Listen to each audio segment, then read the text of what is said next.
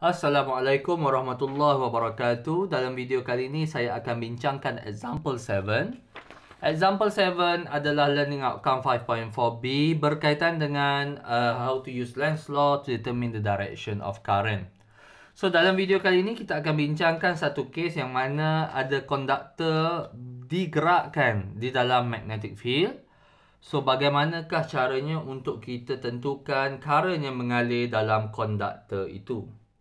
So yang pertama sekali, apabila kita menggunakan kaedah right hand grip rule 2 ataupun Lenz law untuk menentukan arah induced current, benda yang paling penting sekali kita mesti ada loop, mesti ada gelung. Dalam example 4 sebagai contohnya, solenoid adalah gelung. Dalam example 5, again, dia melibatkan gelung ataupun loop. Dalam example 6 juga melibatkan gelung.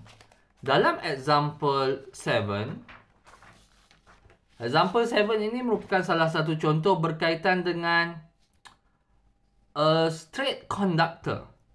So kadang-kala straight conductor tu tidak diberikan gelung ataupun tak nampak gelungnya. Okey. Tetapi dalam kes ini, loop yang kita maksudkan di sini adalah yang saya tunjukkan ini. So this is a loop. This is a loop. Okay. Sekiranya soalan tak bagi loop, dia bagi konduktor saja. Okay. Kadang-kadang ada soalan dia bagi konduktor saja, loop dia tak bagi. Maka kita sendiri akan tambah loop. Nanti kita akan dapat direction of current in the conductor sama sahaja. So, untuk case figure 520, okay, 520 shows a conducting wire sliding on a fixed metal rails. So, ini conducting wire. Dia bergerak ataupun meluncur pada fixed metal rails. Okay, so ini ada loop lah. Okay. In a magnetic field, for each means that figure A, B and C, determine if the current flow clockwise, counterclockwise or zero. Explain. So, dalam case figure 5.20a, conducting wire ini kita tarik ke kanan. So, bila kita tarik ke kanan, conducting wire ini bergerak ke kanan. Okay. So, yang pertama sekali, external magnetic field dalam case ini pointed into the page.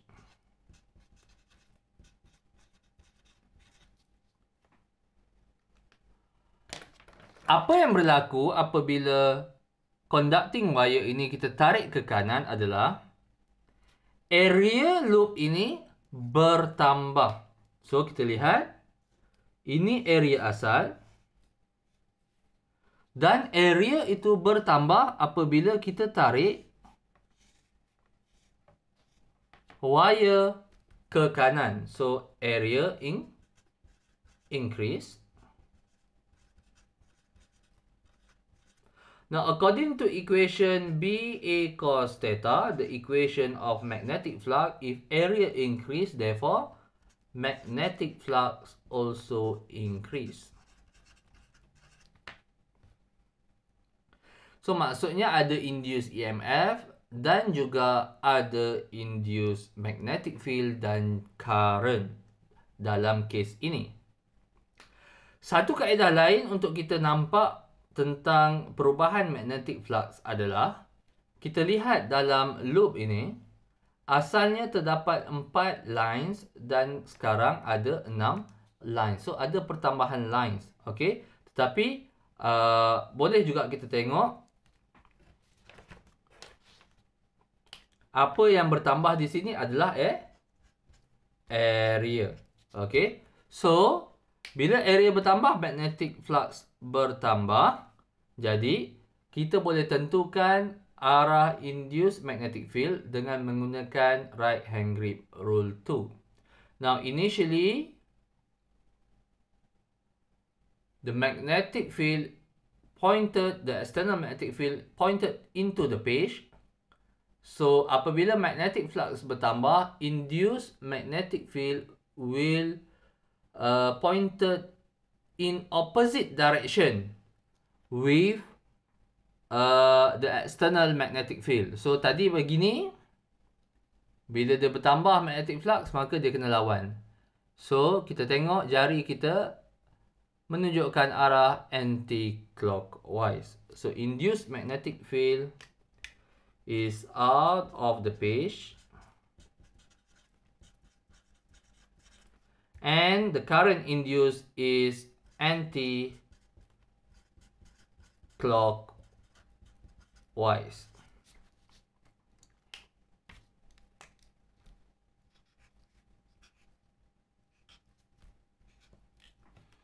So, soalan ini boleh kita ubah. Kadang-kadang soalan akan tanya, determine the direction of current flow in the conductor.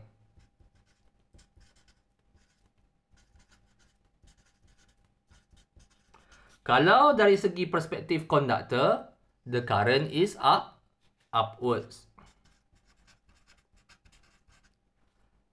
Kadang-kadang juga soalan akan tanya, determine the current flow in the resistor. Dan dari segi resistor, kita boleh cakap the current is downwards. Keseluruhannya, current flows anti-clockwise. Itu example 7A. So for 7B, didapati bahawa the conductor is moving to the left. So, apabila conductor ini bergerak ke kiri, kita dapati bahawa the area of the loop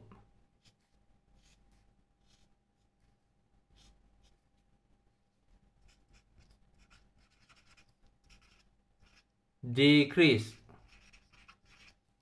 Okay. So, daripada besar areanya jadi kecil. So, asalnya external magnetic field is into the page. Since area berkurang, therefore magnetic flux also decrease.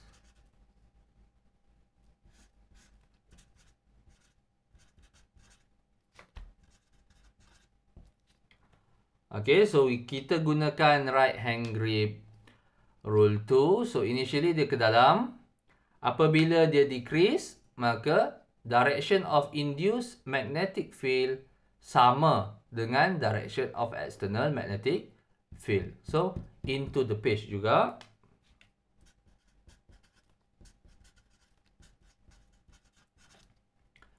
And the direction of current is clockwise.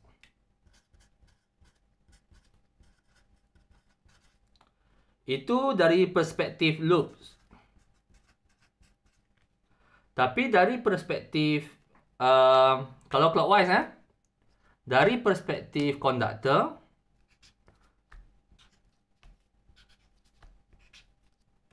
okay, nampak tak tu? Warna merah pula. Okay, kita ambil warna biru lah. Dari perspektif conductor,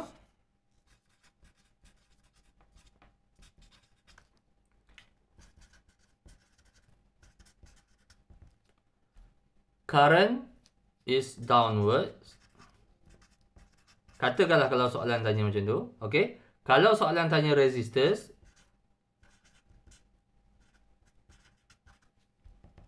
current is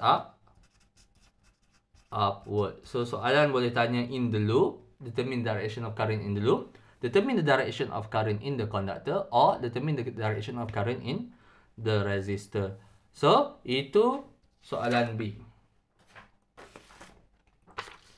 Manakala soalan C pula, kita dapati bahawa asal-asalnya kita punya conductor berada di luar daripada magnetic field. So, magnetic field cuma ada pada sehingga garisan putus-putus ini. Apabila kita gerakkan conductor kita di luar daripada magnetic field, apa yang kita dapati di sini sebenarnya adalah area yang ada magnetic field adalah constant. So, dalam kes ini, area constant. Ya, memang ada external magnetic field into the page. Tapi apabila area constant dan magnetic field juga constant, maka magnetic flux tidak ada perubahan. So, there is no change in magnetic flux. Therefore, there is no induced magnetic field and there is no induced current as well as there is no induced EMF. So, itu saja untuk video kali ini. Sekiranya ada apa-apa masalah, bolehlah bertanya dengan saya di dalam kelas nanti. Take note dulu masalah tu dan saya harap pelajar semua lukiskan semua diagram, lorekkan semua diagram yang ada dalam video ini. Itu saja video kali ini. Assalamualaikum warahmatullahi wabarakatuh.